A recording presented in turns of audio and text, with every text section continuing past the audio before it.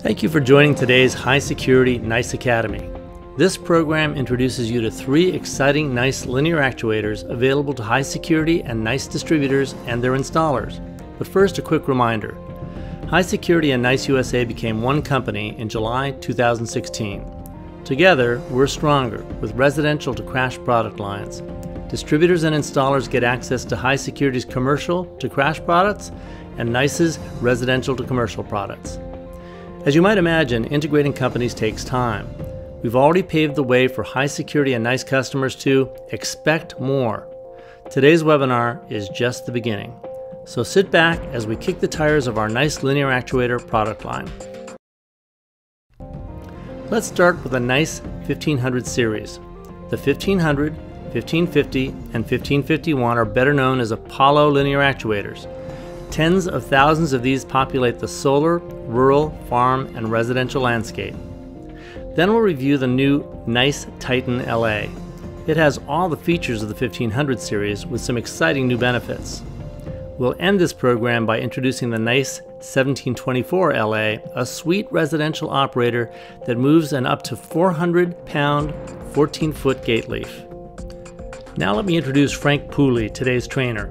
He knows NICE linear actuators better than anyone. He's a technical expert and an exceptional resource.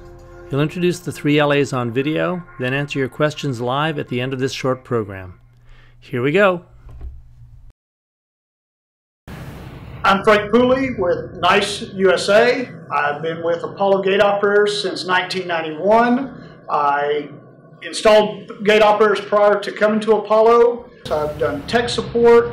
I've done production. I'm technically a product specialist at this time. I do a lot of training on our equipment. I also do a lot of product testing for our equipment and helping research and development make changes and improvements to our equipment. And I like to come and teach people as much as I know about the equipment. We have 3 circuit boards that we currently produce. We have the 636 circuit board, which is what's in our Apollo 1500 that you see here. We also have the 936 circuit board that's in our 1550 systems, and we have the 1050 circuit board that's in our 1551 and in our commercial machines. A couple of these boards are also in some slide gate machines, but today we're talking primarily about the linear actuator swing gate machines. With these 3 boards, we have 2 different actuators that we support with them. We have the 816 actuator here. This actuator is going to work with the 636 board, 936 board, or 1050 board, all 3 of them. The 816 actuator will support up to a 16-foot, 600-pound gate. In the Apollo 1500 format with the 636 board, it is a basic farm and ranch, rural application type operator. It does not have speed control. It is not UL 325 compliant. It is basic open and close, timer to close feature, basic obstruction detection, inputs for any accessories you might need, but a basic system again with no speed control and not UL 325 compliant. What we're looking for is the lowest cost, highest reliability. We don't really care about features. We just want that gate to open and close remotely so we don't have to get out of the truck to open the gate. And mostly solar. And mostly solar.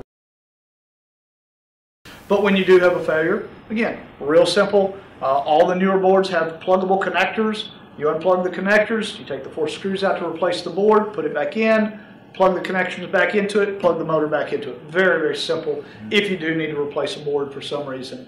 Most of our installers who have used our equipment have had extremely good success with them, very good reliability with them, and they know they're a product that they can sell, they can install. Very few callbacks, very little service after the sale. Just an extremely reliable unit that they know they can go and make a sale, make a good profit, and not have to keep making callbacks and making service calls on something that isn't reliable. As far as numbers in the field, it's really hard to even estimate how many of these operators are out there and still functioning. I would estimate in the hundreds of thousands. The Apollo 1500, like I said, has been built since 1986. I came on in 1991, and so for the last 25 years, I've had firsthand proof of how many have sold, how many get installed, and the reliability and the very few returns that we see on them. Just a staggering number of these units in the field, especially in Texas, California, Arizona, Florida. These are just incredibly high sales volumes units.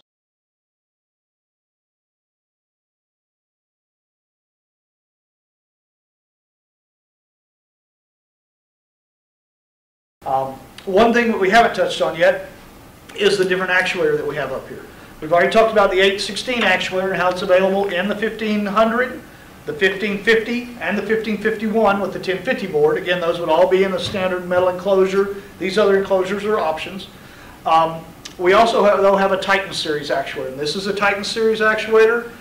It's a more streamlined, more attractive unit. It has some really neat features compared to the 816 actuators. One of them is, my friend here is probably demonstrating, is that our extension tube actually doesn't rotate in this unit, okay? Whereas these are both linear screw drive actuators. The 816 actuator, when it is disconnected from the gate, if it's activated, it'll have a tendency to rotate, and the length of that actuator can be changed. And when you hook it back up to the gate, it causes the gate not to open and close properly. It appears that the limits have been modified or changed. That's not in fact what's happened. Just the length of the screw has been changed by rotating the silver shaft. So one of the things that we did when we developed the Titan actuator here is we made it so this extension tube doesn't rotate. It's keyed, it doesn't rotate. So that's a big advantage. This unit is also a little more sleek, a little more streamlined. It's a little narrower, so we don't have to worry as much about contact with the gate when the gate's coming fully open and that operator is getting a little closer to the gate. Whereas with the 816, it's a little wider body, and if we're trying to open that gate past 90 degrees, sometimes you'll see contact with the gate to the body of the actuator, which of course we don't want. Other features with the Titan actuator, besides its good looks, is a mechanical release. Right here we have a lever that pulls up, it's keyed, and once we get that up, we can actually push and pull the gate open and close without disconnecting the operator from the gate. So we have a way of manually opening the gate in case we have a failure, either a power failure, battery failure, board failure, whatever it might be. There is a mechanical release, and we don't have to get tools to remove the pin or the bolt and disconnect the operator from the gate. Of course, we would need to have location of the keys, because that is a keyed release right there. And of course, this is just the cover that sits on it. When that cover is removed, we have access to our limit assembly and our wiring here for our wiring harness. So it makes it real easy to replace a harness if a harness becomes damaged. Also gives us a visual on the limit assembly. We can see what's going on. We can see the adjustments we're making. We really think the Titan, it is new. It has been baby test for 2 years. It's proven itself very reliable so far. Seems to be a very good unit. Customers that have used it have loved it. They like the appearance, they like the ease of installation, they like the accessibility to the limits and to the cord. Also, it's a very easy unit to repair in the field. If it does become damaged, for example, if we need to replace a motor, it's simply 4 bolts in the bottom, remove the bottom cover, 2 more bolts to replace the motor.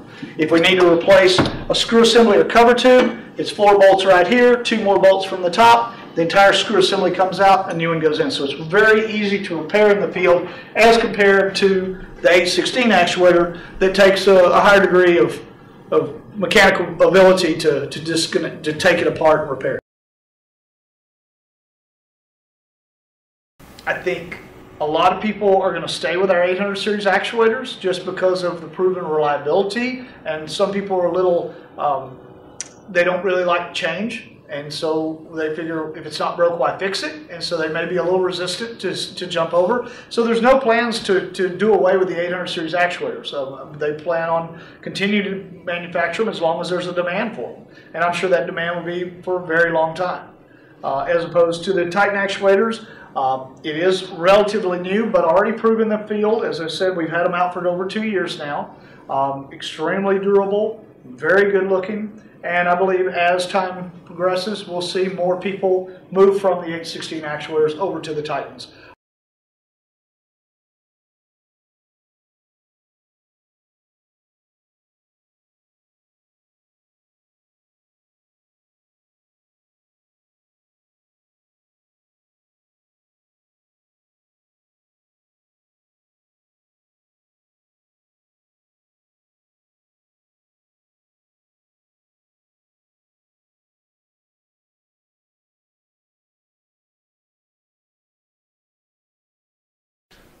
What we have here is our C-Box 636, which is going to be our standard control box. It's going to be a metal box. It's 18 inches wide, 18 inches tall, 8 inches deep with the 636 board anch. This box is available as a C-Box 636, which will have the 636 board anch, a C-Box 936, which would have the 936 board anch, or a C-Box 1050, which would have the 1050 board anch. So the same box with 3 different boards. The design of this particular box is best geared for your solar applications because we can fit the largest battery in this box. We have other smaller boxes, and those are more geared for our locations where we're going to have AC power, and we're going to be charging the battery with AC power through a fully automatic battery charger, and we can have a smaller battery in the system. But this box, being this large, allows us to fit a minimum of 70 amp hour battery is what we recommend into the control box for the best reliability and the best functionality in a solar system. This is our compact box, what we call a mini box. This would be an S-Box 936. It's just a narrower box designed for a somewhat smaller battery. When we're not going to be using solar, we'd put a 35 amp hour battery in this box typically. This is the M-Box 1050. So an M-Box is our mini plastic box. We call that the M-Box. So an M-Box 1050 is going to be the 1050 board in this plastic box, 1050 board, and it is going to include Batteries and power supply. 2 7 amp hour batteries and the switching power supply.